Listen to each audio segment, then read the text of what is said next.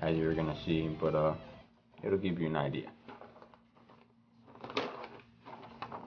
We're gonna do a video on this because I searched all through the interwebs and YouTube, and surprisingly, nobody has anything on it. And so I figured, why not me? I ran out of ideas, and that's one of the reasons I stopped for a while. But that right there is a killer idea.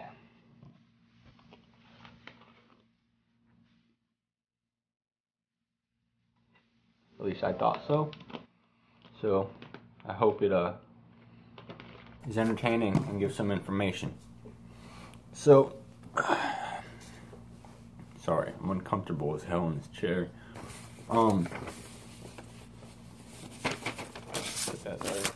So for y'all that don't know, that is this little special thing that Copenhagen is doing called Weyman's Reserve.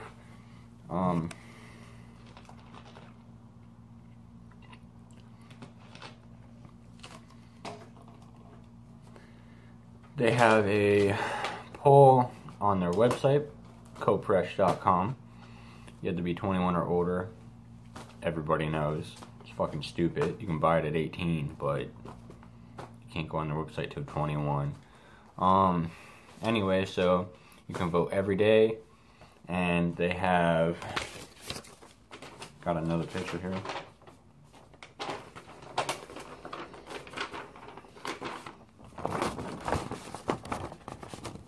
Maybe you see that good. They got blue, black, and then green. And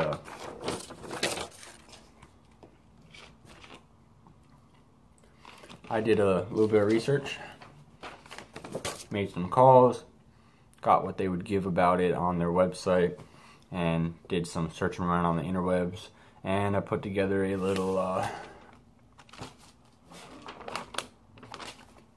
piece of news, article, whatever you want to call it, with all the information I could find. Most of it is basic. If you have an account on copresh.com and you can make a phone and you can get them to talk to you because you're of age, or you can vote for which one you want every day, then clearly you're gonna know most of what I say, if not all. But for those of y'all that can't get on the website, this will help a lot. So they got blue, black, and green. Blue is a long cut, black is a long cut, green is an extra fine cut, which is interesting for wintergreen, in my opinion. Let's start with blue. So it's a long cut, and they say that they use Mr. Weyman's process and balance dark fire and air-cured tobacco to make a, quote, long-lasting flavor with just the right amount of coolment. So it sounds like to me, Grizzly's been kicking their ass with that dark mint. I believe that's Grizzly. And they're trying to see if people would be interested in it.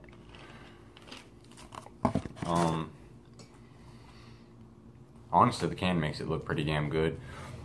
I should also mention that all three of these have been barrel aged, apparently, for 3 years. So they've known about releasing this for quite a while. I've been thinking about it. Why would they release this whole promotion, poll, vote thing now? And I've come to the conclusion that it's probably because after the little shrapnel in the can mishap, they probably wanted to make up to the people, especially if they lost sales which in my opinion is a damn good way to do that.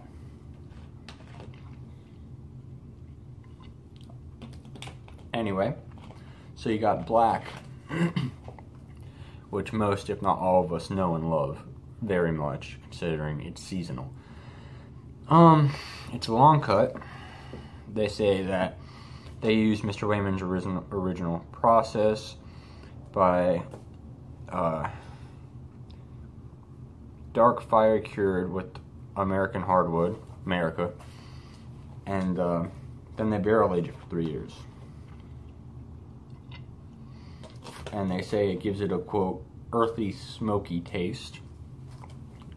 It's dark, rich, and barrel-aged tobacco.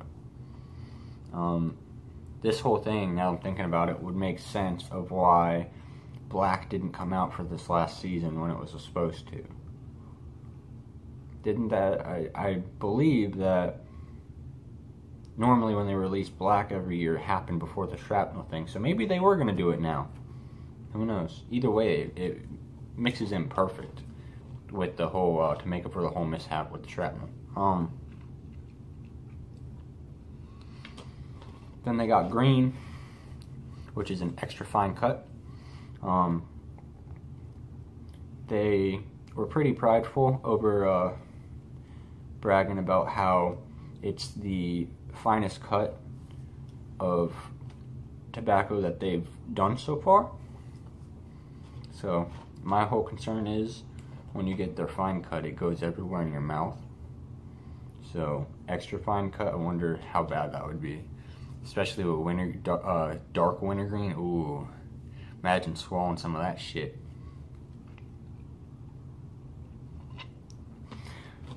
They say it's a modern take on Mr. Weyman's original masterpiece.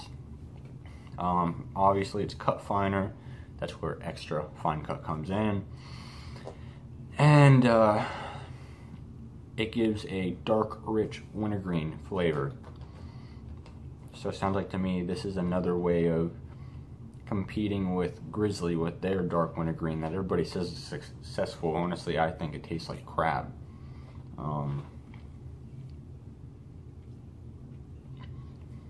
I like to stick between Copenhagen and Tough Guy wintergreen. All three are small batches. They have that on the can, and they're barrel aged. They have that on the can as well. I think it's underlined. Yeah, they have barrel aged underlined in bold text, and then they have small batches next to it. See if I can show that. See, barrel aged, small batches. Y'all can't really pick that out because I'm using my Galaxy 6, but it's there. When you call Cope about this, like their customer service promotions area, first of all, they sent me through several different departments, and they normally don't do that. So I'm wondering if they all didn't know what to say.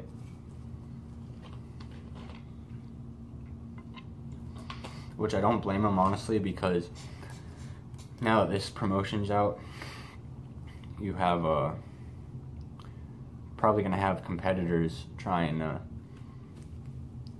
figure out as much as they can so they can get their little team together and create some sort of promotional idea to come out with to counter this, to stay hip as well.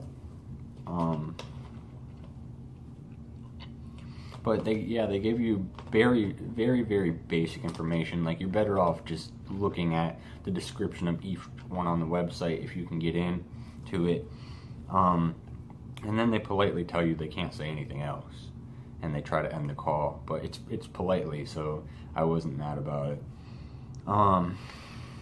As I said earlier, you can vote on copefresh.com every day, and so far, black is winning by quite a way. I guess everybody missed it. I know I did.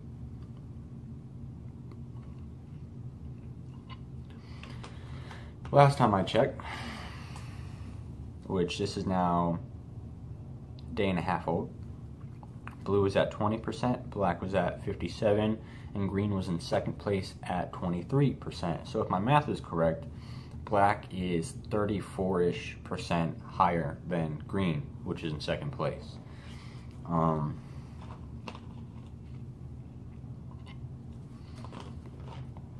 But honestly, I don't, even though they're small batches, I'd imagine they'd have to have enough to circulate through the U.S. to pretty much every state. Otherwise, people would be pretty fucking mad. I know I would be. I definitely want to get my hand on like 12 cans of each, put some away, and dip the shit out of the others. Because you don't know if they're going to come out with any of these three concepts after.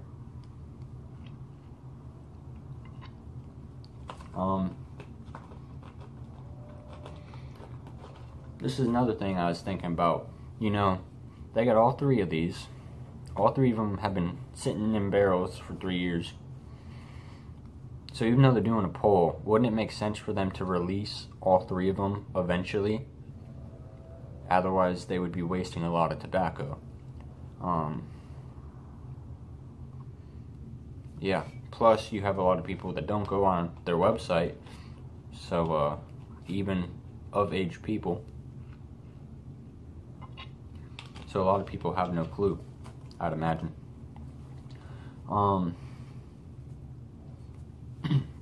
The cans. Let's go into that a little bit. The cans have a kind of old-fashioned look on the cover. It's definitely completely like rustic and old-fashioned compared to this.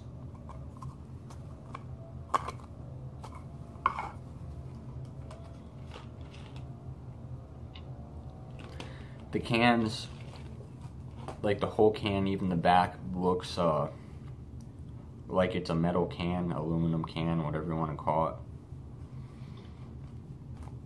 And I couldn't really tell the bottom of the can if it's going to be the traditional fiberboard we know and love, or the hard plastic, or if they're going to make the whole can the metal or aluminum.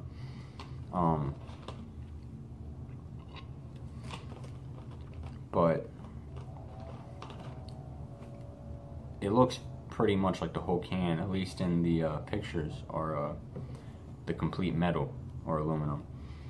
And my whole thing with that is, depending on when they release the winner, or all of them, whatever happens, if you live in a subtropical, humid type, really hot environment, most people leave their dip cans, at least down here, most people leave their dip cans in their back pockets throughout the day, or in their trucks, cars. And it gets really hot down here and humid, and it dries the hell out of your cans. And so with a full metal or aluminum can, I'd imagine that it'd heat the can up, especially if you have it in one of your pockets, especially your back pocket. Your body heat plus the heat outside and humidity, it'd kind of just like dry it out really bad.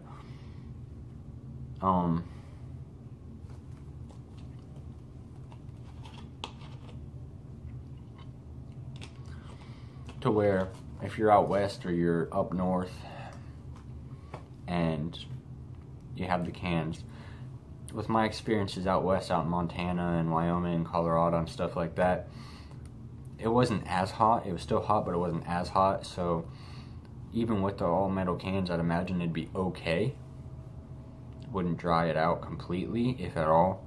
But yeah, that's one of my concerns with down here in the South.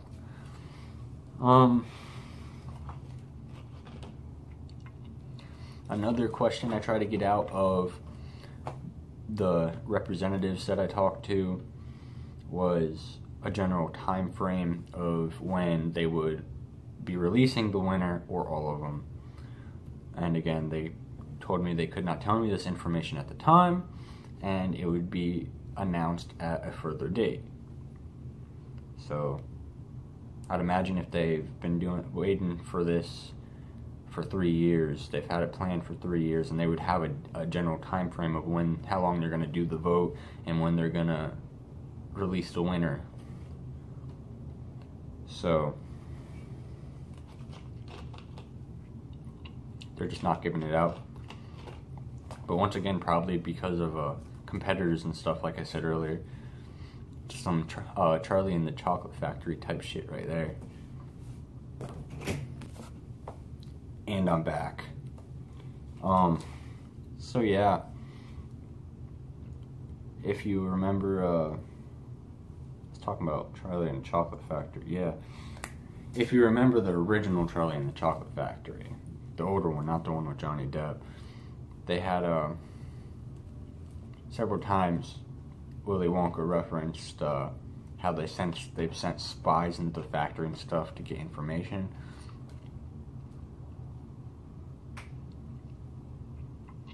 So I'd imagine the reason they're so secretive and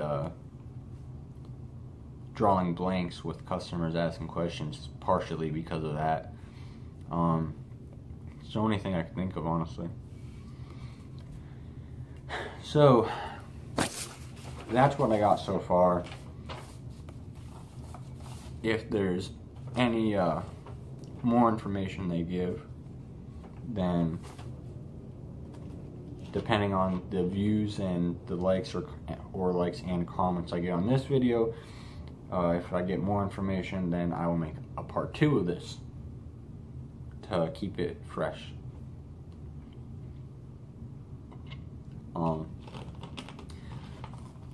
So I'm gonna give y'all one last look at 2 of the cans because it didn't do green very well.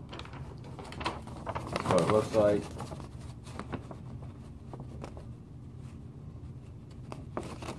Look at all the fanciness on the top.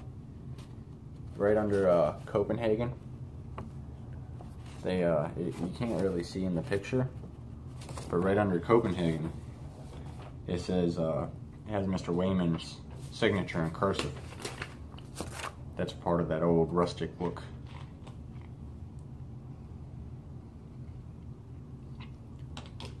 So if y'all like this video, then please don't be shy. Leave some likes, comment, anything. If you have more ideas on videos, go ahead and leave some comments, and if I can do them, I'll pick them out and I'll do them. Thank you guys for being so patient since I had to reshoot this. And yeah, remember,